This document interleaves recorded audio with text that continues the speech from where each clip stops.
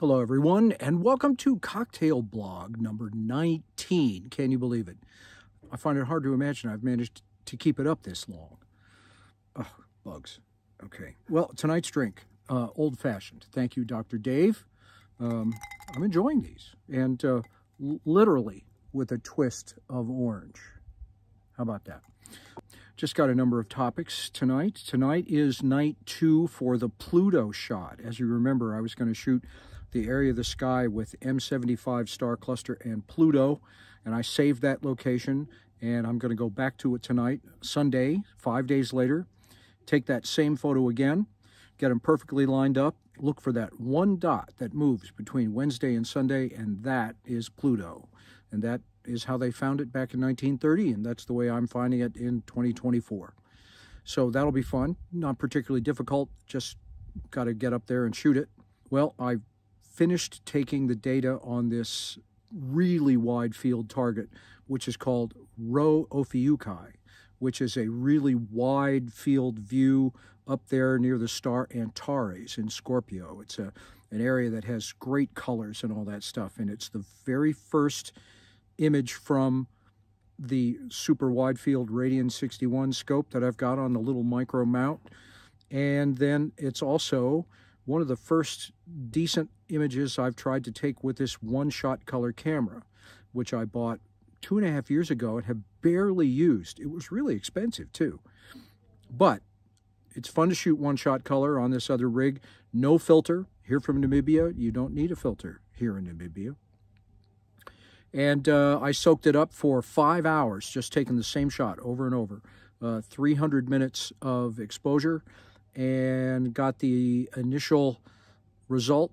And while I came in for lunch, I had it go crunch and do all the pre-stuff where it goes through the various things. Okay, so this is the very first real image from the super wide field setup that I brought.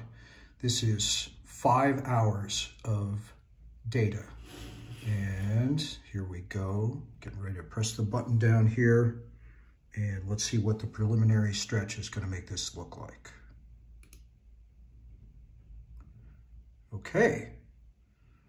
Well, it looks like we've got plenty of data. We've got a yellow problem, so we're going to have to fix that. But good detail there. I think this image is going to work. But I worked on it some, and I finally ended up with this.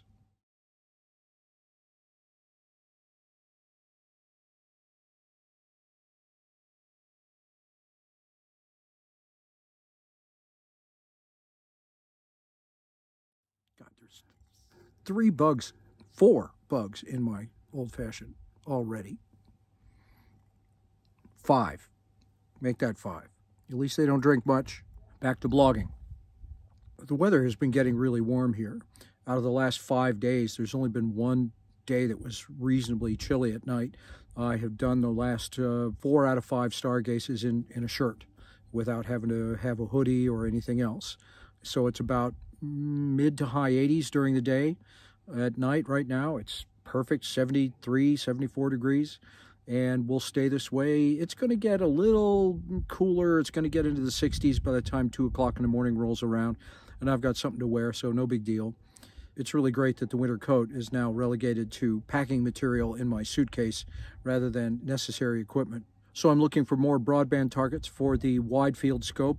My next target for that is going to be the small Magellanic Cloud, but I'm going to have to wait until relatively late in the night to get that started, so I'm going to try some other project ahead of that. The main scope will be finishing off 2 targets tonight. We'll be finishing off M83 and the Centaurus A galaxy, and so I'll have those images for you shortly.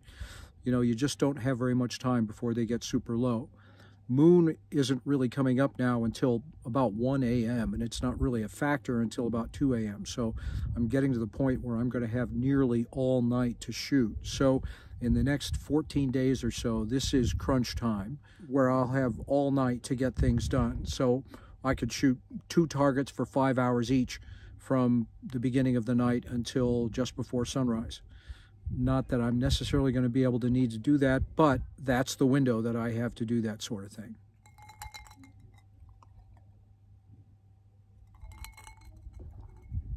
I'm still working on the food blog. I will get that out. We got a bunch of people going on leave that I know, so I'm going to have to learn a bunch of new names. Fortunately, there's a few holdovers. We're just cruising right along here. The only way I can remember what day of the week it is when they come to clean the room. They come and clean my room on Monday, Wednesday, and Friday, and I got separate alarms for that. Upcoming activities, I'm on the fence about whether or not I can get on a helicopter ride. Apparently, I have to sort of join up with somebody who's already going as a guest and pay my own way because it's a third-party vendor. There's an ATV ride that you can take, and I think I'll try and be doing that, but maybe not until we get to the next big moon phase before I leave. I realized I passed the halfway point at my stay here at And Beyond. So looking towards the end, working hard on music for the band, trying to be ready for the gig that I have to play 40 hours after I land in Savannah. I'm just going to be on stage with a trombone that will probably feel like gardening equipment in my hands. Here's something. Last night, really late leaving the observatory, it was almost 4. I looked up, and for the first time this trip, I saw Orion come up over the mountain. It was upside down. It was freaky looking. Check this out. Yeah, it was, crazy. Anyway, so that's it for Cocktail Blog on Sunday night. Carpe Noctem.